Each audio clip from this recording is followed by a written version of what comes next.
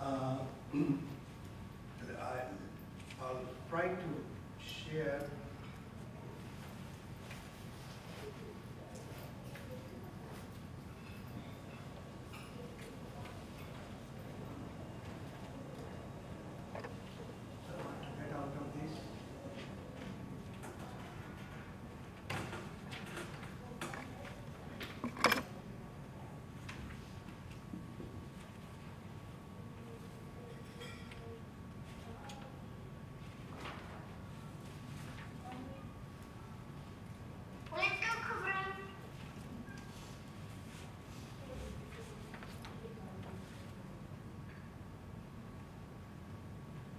So that's the second part.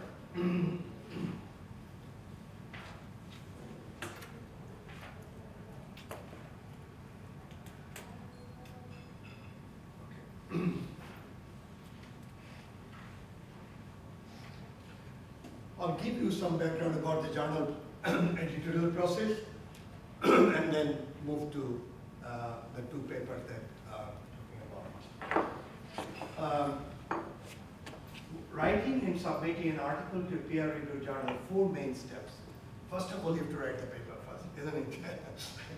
So planning and writing an article in accordance with guidelines of a specific journal, topic must align with the focus and direction of the journal.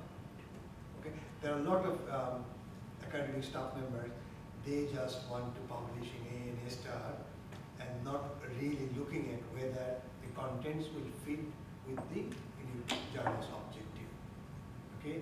Don't just look at, oh, somebody has, a friend has published in their journal, which is good journal, and you submit. Very important, and that read the focus of the journal. Okay? Because if you are working on private sector, some journals are, more compatible with that type of research. If you are working on public sector, there are few journals, they will not accept private corporation paper. So this is quite important. Reading the journal article's objective, focus, and what type of. There are certain journals which are very specific. There are certain journals which are eclectic. Eclectic means they accept quantitative, qualitative, public sector, private sector, and they are more open. Okay? So there are some journals like in Australia, we have Abacus. Abacus accepts qualitative, quantitative, and it doesn't have a particular view about, the research topic and this. If it is a good paper, it's a great journal. It is a good paper, they accept it. Now the question is, whether your work will fit with this journal objective, then you have to make the decision, right? And you can sometimes talk with other people as well. Now, there are certain journals, if you write paper based on regression and you think, oh, AAAJ, AAAJ accounting, accountability, auditing journal published from RMIT, and they will, overnight you will get tax rejection, right? Right? So it's very important that you do this. Topic must align with focus, leadership of the journal. I have got a few rejections from some journals because they're saying the topic is interesting, paper is well written, but however, our leadership will not be that keen, being a study on Australia, which is very, not good feeling, isn't it? That, it's a good paper, this and that, but so it was rejected by Contemporary Accounting Research many years ago, and editor sent me an email that I'm sorry, Kamran, paper is good, but this is.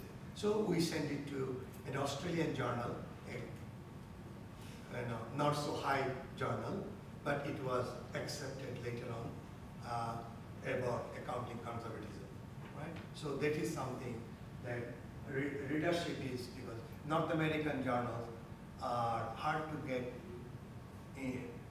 into because they are keen on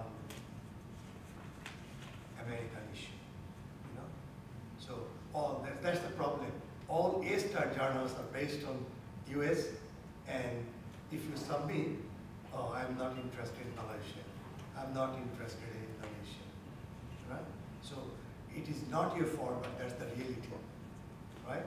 At the same time, you might hire people calling, oh, this guy hasn't published in any A-star journal. What can you do? If you have, some of you are accounting, some of your finance, it's more restrictive than other discipline in business, like management. They have about 47 A-star journals, whereas in accounting, 11 journals. 8 journals A-star. So 47 versus 8, it's a big difference. But that doesn't mean that it's easy in other, because there are also some disciplines available. So editing should ensure correct spelling, grammar, tense, syntax, technology. So it's very important when you submit, don't just submit half-heartedly. It has to be absolutely right for the first time as far as your ability is concerned. So why not proofread before you submit? Okay? Why not proofread just by an editor, or because if you give it to one of your colleagues, the colleague doesn't have that time. The colleague will look through, but need to have it. It's expensive nowadays because sometimes editorial company they charge about $1,000, $800, $700. But it is very important that small mistakes creates, some sort of annoyance.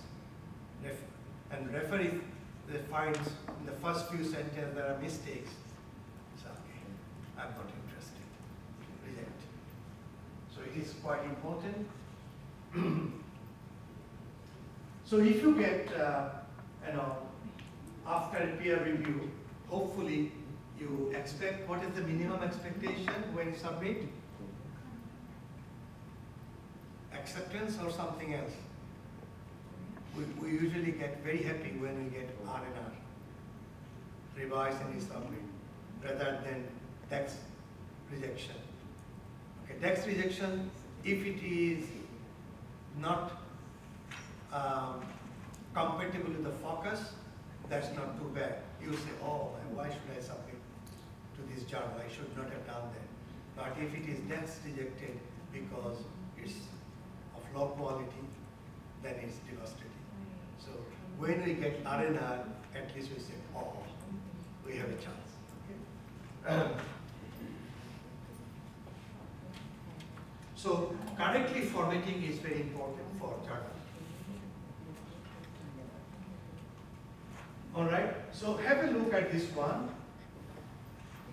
Selection of journal is very important.